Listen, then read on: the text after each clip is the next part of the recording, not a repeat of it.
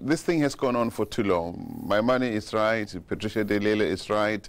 At least that's how far as it goes in terms of them being right. But the truth is we don't know what happened. You know, it seems to me that both the DA and the Lille have something on each other, and none of them want whatever it is they have on each other to be put out there in the public. This is what it is. So the Lille cannot claim to have a name cleared when we don't know the truth. And the DA has elections coming up in next year. It has to start preparing its program, it has to start communicating its program, and it has to appear convincing in whatever it's going to promise. It's always touted itself as a clean party that runs clean governments, but now this thing is creating a big shower that's going to be hanging over its head. First of all, some people think that Lille has been victimized because of the color of her skin. I don't think that's the truth, but the DA has also said it's not as as corrupt as ANC municipalities tend to be, but then it's not going to allow this truth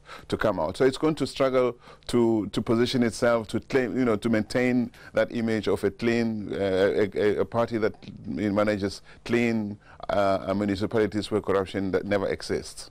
In the eyes, you already mentioned all the elements I wanted to talk to you about, Solly, but in the eyes of the ordinary voter, can the DA still claim moral high ground over the ANC?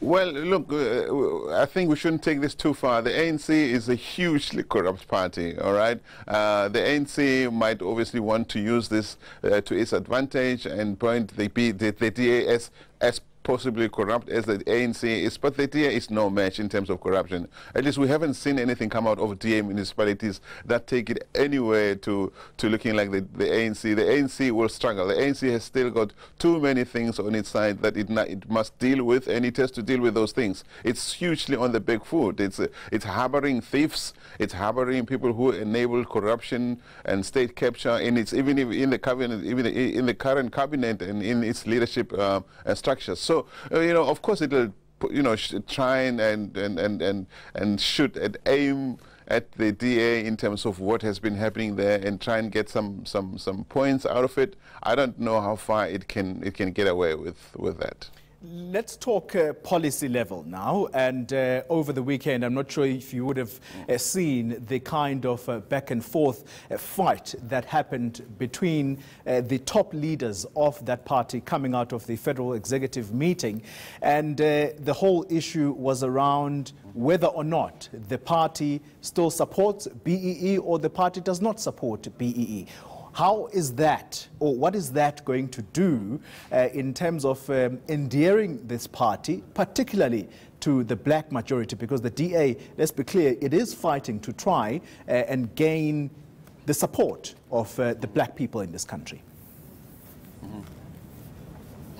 Look, I think that it's very courageous of the DA to say that, but we shouldn't rubbish them without listening to what they have to offer as an alternative. We know that BEE has worked in some cases, it has failed in some places, it's been abused to support, to empower people who are politically connected to the ANC. So we should be, as South Africans, open to somebody saying, wait a minute, let's look at this thing differently. I think the issue of dealing with the legacies of apartheid should never be off the table. But how we deal with those legacies of apartheid in a changing South Africa, and also trying to make sure that all South Africans, in the future, we can't have a situation that lasts forever, that just benefits one race group. It's not good. We have young white kids, young Indian, colored kids who were born in 1995, 96, 2000. Surely we can't discriminate against those kids forever. So we have to have a conversation in South Africa that says, while we take care of the legacies of apartheid, which still continue, how do we make sure that we don't make other South Africans feel they don't belong? So everything now relies on how the DA is going to unpack what it has to propose as an alternative to BEE as we have known it. I think we should give them the chance to tell us what they propose, how they propose to unlock it, how it's going to be implemented, and how, while it makes sure that all South Africans feel they belong, it also takes care of the lingering legacies of apartheid. Just as a final question to you, Soli, the DA has always used the Western Cape government, whether it be the city or the actual provincial government, as a flagship to say this is how well-run DA governments are. But if you go to Nelson Mandela Bay, there's a looming motion of no confidence on the mayor. It has been a back and forth one, but it does appear that there is this final word in as far as the opposition parties are concerned there. How would you say the DA has fared, particularly in the municipalities that it took over after the 2016 local government elections? Is it likely to endear itself to the voters? Look, the DA doesn't have the same kind of control over the municipalities that it won in the last elections, local government elections, as it does in the Western Cape, where it has total control, as it were, almost.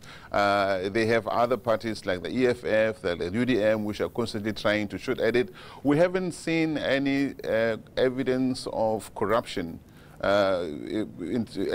leveled against Athol Trollip. So I think that, your question is about whether or not the DA is running a clean government. Until somebody puts something out there that says Athol Trollip or the DA in Nelson Mandela Bay is corrupt, it's been issuing tenders to friends and relatives and that sort of thing, we can't fall for it. It's understandable in party political atmosphere, they will be going after the DA because they want the power for themselves. The EFF wants to be in control, the ANC wants to use others to get the control back of that municipality, and it'll happen in Pretoria, it'll happen in Johannesburg. But as long as there's no evidence of corruption being put out there, like we've seen a lot of evidence coming out in terms of the ANC people, we should see the same things if there's such on the DA side, and we haven't seen any such corruption evidence being put out there. All right, we'll leave it there for the moment. Thank you very much for your time. Soli Moeng, he is with the Brand Reputation Management Advisor at DonValley, and he was coming to us live from Cape Town.